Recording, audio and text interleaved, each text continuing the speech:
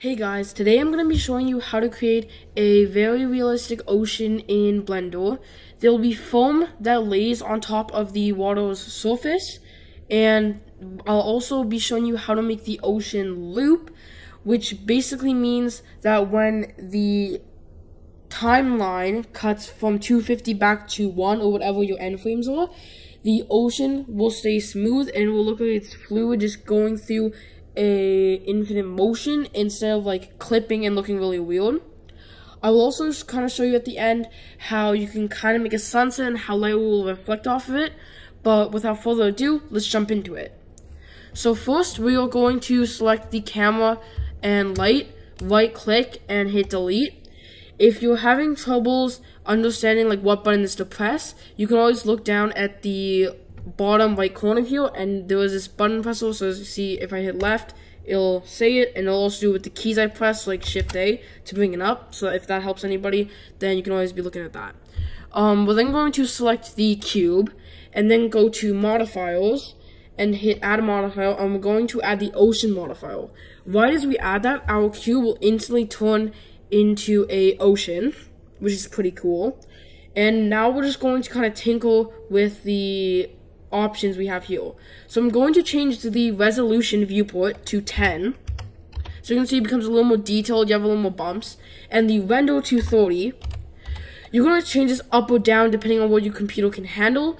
And we are going to change the resolution viewport to 30 just like the render. But the reason why we're not doing that right now is so that we can easily jump through the timeline, because if we change it to 30, it's much harder for the computer to render all that. I'm then going to keyframe the time at frame 1, and then go to the end, and I'm going to add another 10 to the time, so that would be 11, and I'm going to keyframe it there. I'm also then going to open the waves, and I'm going to change the scale to 1.5, and then I'm going to turn on foam, and make the data layer just lowercase foam here, and then make the coverage minus 0.4, so minus 0.4, however you want to type it. I'm then going to come down here to the timeline and hit shader editor, and now we're going to kind of mess around with the material to make it look way more like, well, water, because water isn't white. In order to see this, I'm going to go into the actual viewport shading where you can actually see the colors. I'm going to make the base color just kind of a darker blue. I'm going to add in a mix shader right in between, so that way the BSDF comes in the shader and then goes into the mix shader and comes out here and then goes into the material output surface. I'm then going to bring in a attribute, which will actually just be right there. I'm going to change the name to the name right here that we typed in, so lowercase foam for me. You could have done whatever though. Put the color into the factor here, and then hit Shift A and make the other shader here emission. So as you can see, if we remove the principal BSDF, you can actually see all these white parts is where the foam will appear. And it's kind of where the water rises up and kind of where the water is going to hit each other. So as you can see, now if we go into render mode, it looks pretty good. And so now we can make it loop. And in order to make it loop, it's actually really easy. I'm just going to head back to our timeline. And then we're going to want to pull down this arrow right next to the ocean at the top here. And I'm going to hit duplicate. Then you're going to come down to the ocean, or the new ocean modifier you just made, and change it from geometry generate to geometry displace. This is very important. We're then going to want to make sure that wherever our time left off at frame 250, that's where we're going to start it at 0 for a new one. So at 1, we are going to keyframe it at 11, and then we're going to go to the end, and we're going to keyframe it at 22. So just double it, whatever you had. We're kind of going to do the same thing with scale, but for the first one, we're going to start off the scale at 0. So scale at 0, and then at the end here, we are going to change it to 1.5, so we had it at before. And do the opposite for this one, so keyframe this one at 0 at the end, and at the beginning 1.5. 1.5.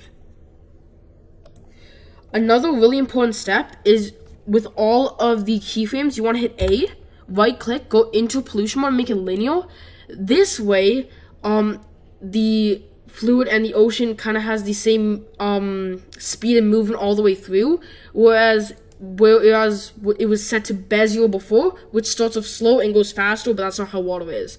So now if we go into the viewport shading, just the white one, we can actually play it. It'll start off at a nice speed, it'll kind of continue at that, and if we go to the end here, you can see it perfectly loops. So that's what we're kind of looking for. We can now change both of the resolution viewports to 30. So let's hit 30 here, and 30 right down here.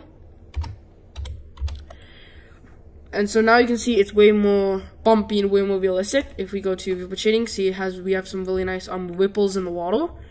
And now we're going to add in a sun, so I can just kind of show you how the sun reflects off the water and how it looks very nice. So I'm just going to bring in a UV sphere, size that up a bit, move it back on X. Let's kind of look on flat here. Move it up on Z a little bit. Go to materials, add in a new material, change the surface to emission. I'm going to make the strength around 20. That should be good. And then make it kind of a orange. But as you can see, it's not really reflecting off of the water. This is because we're an Eevee. And Eevee is really bad at reflections, like mirrors and everything. And so, unfortunately, the water will only work in cycles. So you will be having to use cycles. But as you can see, now we have this beautiful reflection in the water, and it's really nice. I'm just going to change it to GPU. Some computers are able to, some are not. And then I'm going to change the max samples on both here to 64. So as you can see, now we have a really nice sunset. The sun is bouncing off the water just like how we want, and it's looking really realistic. But the sun doesn't really glow, and it's a little bit too round. So in order to fix this, we're going to go to compositing. Turn on use nodes, pull the render layers over, and hit shift A right in between, and we're going to add in the glare node. We're then going to change this to fog glow, and then change the size to 7, but you can only change this up and down depending on how big you want it. And now if we set up a camera here, so let's go camera.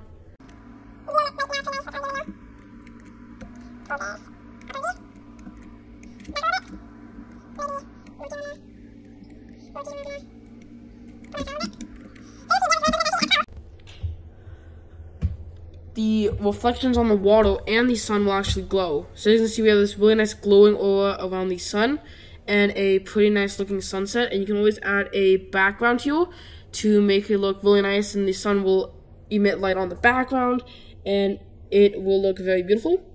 That's all I'm going to be showing you today. If you like the video, you can always leave a like and subscribe. And if you'd like to see anything else, you can always leave it down in the comments. And in order to see stuff new right as I post it, you can always turn on the notification bell. I hope you have a nice day, and I can't wait to see you until next time. Bye.